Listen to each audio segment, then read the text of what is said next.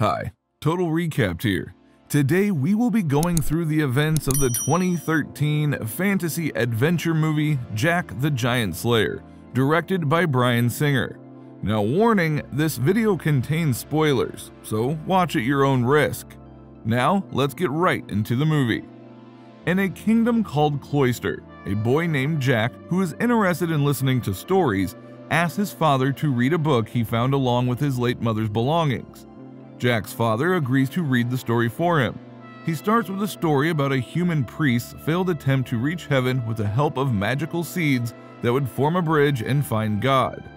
But they never knew that there was a nowhere place, Gantua, home to fearless giants between earth and heaven. As humans built a bridge towards heaven, a swarm of giants descended onto earth through that same bridge. Everything was fine until giants started feeding on humans. Eventually, King Erik had to find some solution to stop the giants feasting on humans, so he, along with his army and priest, extracted a giant's heart and melted it into a crown that possessed the power to enslave all the giants. As soon as the king yielded the crown, all the giants kneeled before him. Using his powers, King Erik then banished all the giants away from Earth. Meanwhile, the same story is being narrated by a queen, the last descendant of King Erik, his daughter. She says that in this way, King Erik was able to restore peace upon his kingdom. However, as time went by, King Erik passed away and was buried along with the crown and the seed. After the parents finished their story, Jack on one hand believes in the story, however the princess doesn't buy the story. 10 years later, an adult Jack is asked to sell his horse for living in the market and instructed not to be distracted. Jack goes to the market, however he gets occupied by a drama version of King Erik's story. While enjoying the drama, he spots a beautiful girl. Later, the girl is bullied by some hooligans, but Jack interrupts them only to be punched. Meanwhile, a group of royal knights approaches them, and the bullies kneel, which shocks Jack. The girl they bullied appears to be Princess Isabel.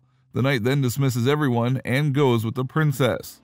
In the following scene, we are introduced to Lord Roderick, a man supposed to be married to Princess Isabel. When Roderick reaches his room, he finds that he has been robbed by a monk. He also finds that the magical seeds he owned are stolen. He immediately orders to seal the gates of the city. Meanwhile, Jack is approached by an unknown person with an offer for his horse. It appears to be the same monk, but he offers Jack the magical seeds in return for his horse. A naive Jack immediately accepts the offer. Before departing, the monk instructs Jack not to let the beans get wet. Now back in the palace, Isabel fights with her dad for not allowing her to explore the city. She is also not happy with her father's decision to marry her to Roderick. On the other hand, Jack is scolded by his uncle for being a fool and exchanging the horse with some useless beans. In a fit of rage, Jack's uncle throws the beans and leaves the room. Jack, however, collects the scattered beans from the floor, only failing to retrieve one of them, which falls through the crack on the floor. There in the palace, the monk is captured and Roderick kills him, as he does not tell him about the whereabouts of the magical seeds. After having disputes with her father, Isabel also leaves the palace. However, she is stopped by heavy rain, so she decides to take shelter in a nearby house. Meanwhile, Jack decides to go after his uncle. As Isabel approaches a nearby house, Jack opens the door. Jack lets Isabel in without knowing who she is.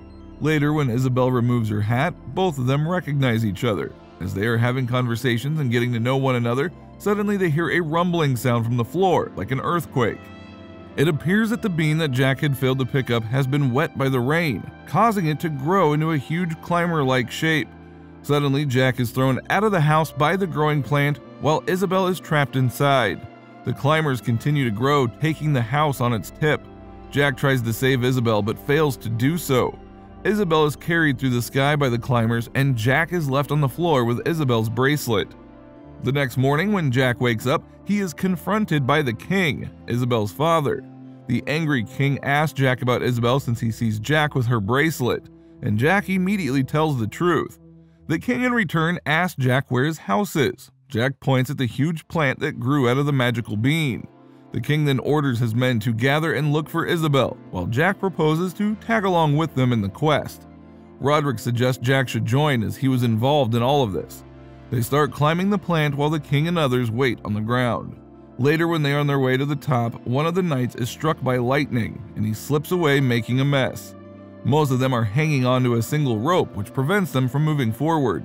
Roderick then instructs Wick, his assistant, to cut the rope and let them fall. Reluctantly, Wick cuts the rope despite the hanging knight's request not to. Roderick then lies by saying the line snaps suddenly. After continuous climbing, they reach the high ground. Jack locates his house expecting Isabel to be inside. However, it seems that she had already left. They trace her and are led into a cave. As they continue to look for her, they end up on the high ground. They then realize that the place is none other than Gantua.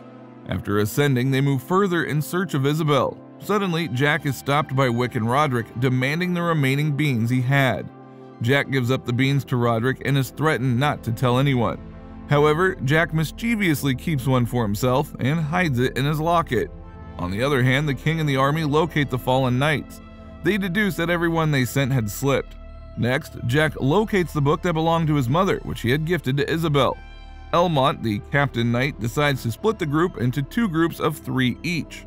Roderick, his assistant Wick, and Bald, another knight, are instructed to look for Isabel in the other direction, while Jack, Elmont, and Craw, Elmont's second in command, move together in a team. Sometime later, Jack, Elmont, and Craw locate some sheep. Without thinking twice, they plan to hunt and eat them as they have no food for a long time. While they approach to capture the sheep, they fall into a trap. Jack and Craw are captured in a net. Elmont tries to rescue them, while Jack also takes his knife and starts cutting through the net. Suddenly, a giant appears there. Jack hides under the water and Craw hides behind a tree. The giant then pulls the tree Craw's hiding behind to reveal his hiding. Craw is scared, so he tries to run away, but he is captured by the giant. In an attempt to rescue Craw, Elmont strikes the giant with a sword, only to be captured. The giant takes Elmont and Craw with him while Jack is safe. After the giant is gone, he follows them. On the other side, Roderick and Wick fool Bald and push him off a cliff. They are also suddenly approached by a giant. The giant grabs Wick by his hand while another giant appears from the other side. As the second giant is about to capture Roderick, he takes something out of his bag. He had King Erik's crown with him this whole time. Jack follows the giant to the city of Gantua, where Isabel is captured and interrogated about how she got there. However, Isabel refuses to answer. Apparently, a 2-headed giant declares revenge against King Erik by feasting upon Isabel. Suddenly, Elmont and Craw are also brought there by another giant. The 2-headed giant then asks Craw about the way down to the earth, but Craw declines. The angry giant then eats Craw alive. Seeing this, Isabel is scared to death. In the meantime, Roderick also succeeds in following the giant into the city. Suddenly, Roderick interrupts them by claiming to be the King of Giants as he yields the magical crown. All the giants kneel before him. Isabel then cries to Roderick for help, but to everyone's surprise, Roderick tells them it's not the humans he wants to free, but the giants, as he wants to conquer the whole world, starting from the kingdom of the Cloister. Next, Jack finds Isabel and Elmont in the kitchen. They are being prepared to be cooked. Jack saves Elmont by killing a giant and rescues Isabel from there as well. Impressed by his courage, Elmont appoints Jack as another knight. They then plan to descend to Cloister through the same plant which they came from, but they find that a giant is guarding it. Jack and Elmont then put a swarm of bees in the giant's helmet, making him fall from the cliff and landing right near where the king and his men were camping. Seeing this, the king then decides to cut off the plant right away. While the army on the ground start cutting the plant, Jack and Isabel are on their way to the ground. Meanwhile, Elmont stays behind in Gantua to fight against Roderick. Now the following day, Elmont is woken by the sound of giants marching to descend to Earth. It seems that Roderick has his plan in execution. As Roderick is about to throw magical beans to create a way for the giants to descend, Elmont interrupts him. A tussle ensues and Roderick is killed in the process. The 2-headed giant Fallon then retrieves the crown from Roderick and wears it as a ring, which allows him to command the giants. The giants then plan to descend to Earth, but right on time, the plant is cut down by humans. Elmont then quickly jumps just in time to get back to Earth, leaving the giants in Gantua. Fortunately, giants cannot get into Earth since they do not possess magical beans. Jack and Isabel are met by the king after they safely land on the surface despite all the havoc. Elmont also lands safely in the water. An elated king then rewards Jack for his bravery, and thanks to him as a father as well. Isabel also tells about Roderick's betrayal to the king. Elsewhere, the giants find the beans dropped by Roderick and throw it in the water, making them grow into huge climbers. Down on Earth, the king along with Isabel make their way to the palace. Jack also reunites with his horse. As the king and Isabel along with their army are on their way, they are alarmed by an emergency bell from a monk. The giants have landed on the earth and have started to lay havoc upon the place. Seeing this, the king and Isabel rush to the palace. However, they are attacked by a mob of giants on their way. Despite the giants' fierce attacks, the king, Isabel, Jack, and Elmont safely reunite inside the palace compound. Elmont informs the king of Roderick's death and how the giants possess the crown. Just when the giant King Fallon is about to get into the palace, he is shot by Elmont. After being shot, he drowns in the river. However, other remaining giants start attacking the palace. When Jack and Isabel are on their way inside the palace, they are confronted by Fallon, who survived the drowning and arrows. Fallon immediately captures Isabel. Jack then tries to rescue her but is caught by Fallon. Just as Fallon is about to swallow Jack, he takes out the bean that he had stored in his locket and drops it inside Fallon's mouth.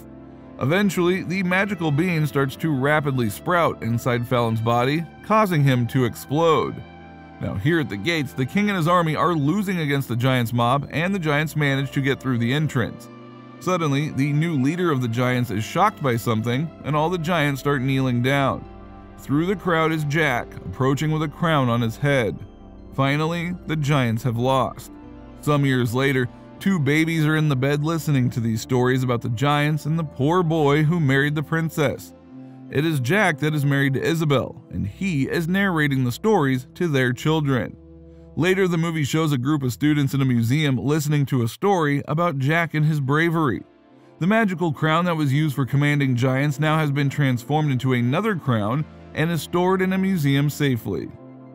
And that was my recap of the movie. I hope you enjoyed it. Now comment on what your favorite part was, and make sure to hit the like button, leave a comment, and subscribe to our channel.